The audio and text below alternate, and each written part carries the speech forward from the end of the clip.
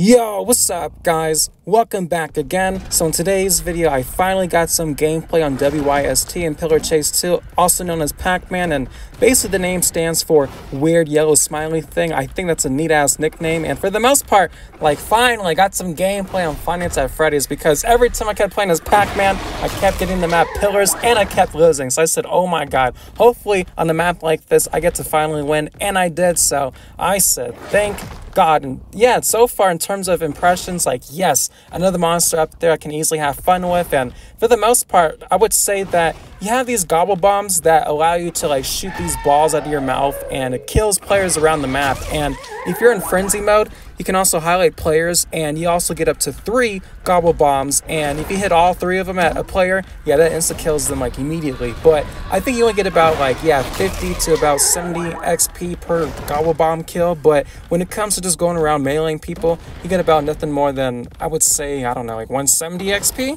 This monster definitely requires some first person gameplay, mainly when it comes to accurately just shooting out your gobble bombs. But other than that, when it comes to just chasing people and hitting them in third person, that's not an issue at all. And you'll just see it right here. But yeah, definitely my advice when playing as WYST, it's mainly that you don't want to go around chasing players directly from behind unless if they have nowhere else to go. But other than that, I learned that the hard way, especially playing on maps like Pillars, because oh my god, I lose my stamina a lot more faster than it feels like the player does. And I just learned that cutting them off is really just the best option here. So if you're in frenzy mode, you get up to 3 gobble bombs, but if you're not, you only get 1. So you'll just see for the rest of the gameplay, I'm just trying to just cut people off, screw them over. And this guy right here really fucked himself over. I said, yep, you just had to come back here, huh? And then you'll notice some players trying to juke you. So I just kind of take my time before just going around just running and killing them at the same time. I'd rather just kind of just stand there and see what they do next. And